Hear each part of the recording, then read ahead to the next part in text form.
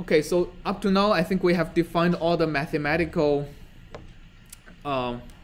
We have quantified like what finite element is doing mathematically, but we still haven't touched any differential equations, right? I'm still in the stage of how do I approximate a function. So how do I solve differential equations? Well, before I solve differential equations, let me give another example of, let me give a slightly more complex example of basically what I showed a little bit earlier.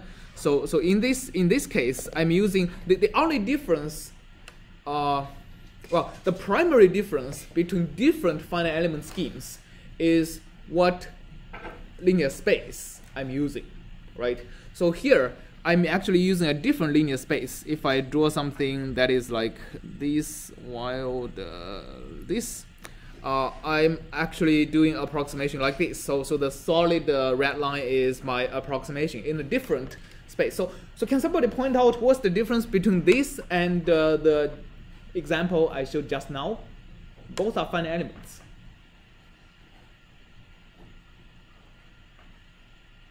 This also looks like piecewise straight lines, right? But what's the difference between this and this?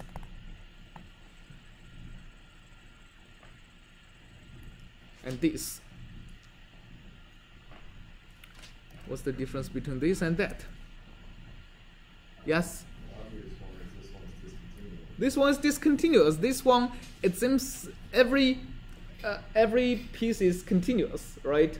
That's actually the only difference. So the most one of the most popular functions to choose in solving differential equations is the space of continuous piecewise linear functions. Okay, so I have a function space, let's say between 0 and 1. I divide the interval into small intervals, and I force my space to be any function that within every 2 grid points, or in the finite element jargon, within every element. So each of these is an element. Okay, within each element is a linear function, is basically a straight line. But when in between every element, you can turn, the function can turn, it can have different slopes, but it cannot be discontinuous. It has to be at the same, it has to agree in value but not in gradient at the element interface. And it's popular because you can do exactly the same thing for 2D and 3D. I mean, in 2D you have to have triangles, right? So in 2D, as long as you have triangles, you have a triangular discretization of the space. No matter what triangles you use, it's fine. You can set, okay, you can imagine you draw a contour. You can draw a contour of this to approximate pretty much arbitrary functions, right? So you can have piecewise linear functions within each triangle, and they all agree on the boundaries and on the nodes. And in 3D, you have to have tetrahedrals, but you can do exactly the same thing. Okay. But for this space, it's a little bit more tricky to construct the basis functions. So let's say this is a 0 and 0th grid point, the first x1, etc. to xn. So if I have n plus 1 grid points and n elements, what's the dimension of this space? What's the dimension of the space here? Think of an example. What if n is equal to 1?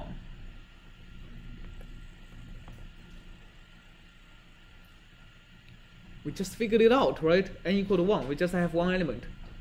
2, right? So D is equal to 2. How about 2? How about 2 elements?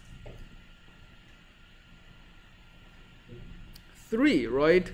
Because you need, for 2 elements, you have a function like this, you have another function like this, you have this, right? So because I have to be continuous, I can't just have a function that goes up to here without going down in the next element. If I go up here, I have to go down over here, right? So n equal to 3.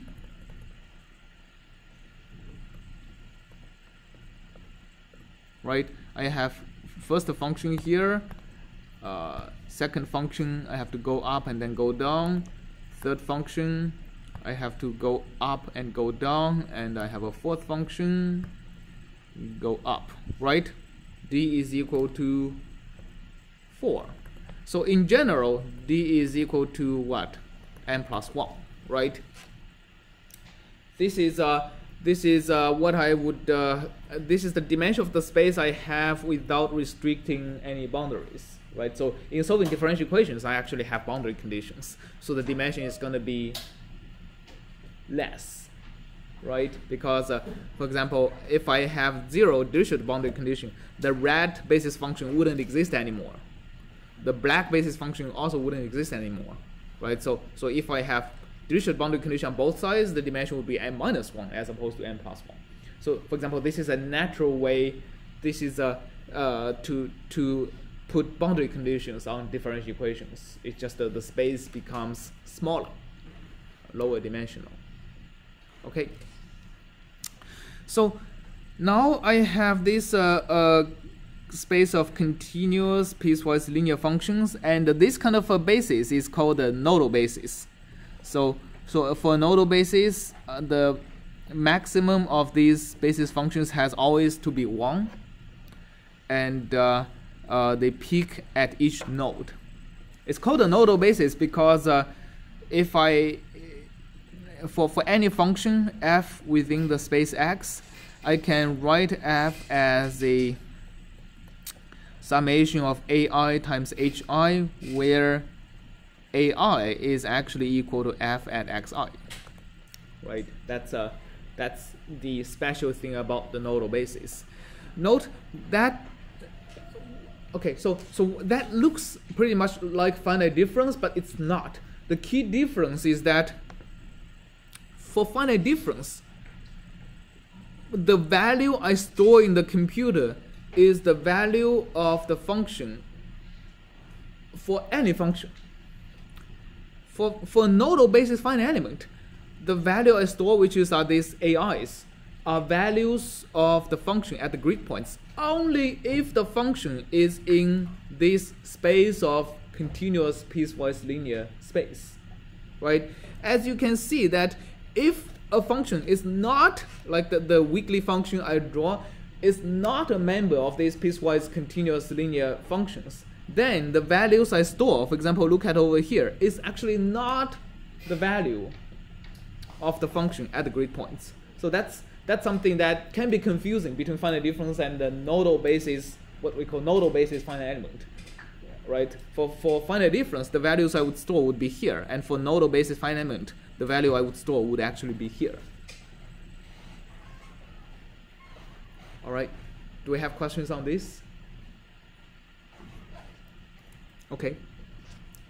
So projection would be pretty much the same, right? So if I have a function I want to approximate, I would be still solving ax equal to b, where aij is still equal to the integration of omega hi hj dx, and the bi would still be integration of f0 hi dx, except for these h's are different, right? Whatever h I used for the previous case is now different in this case.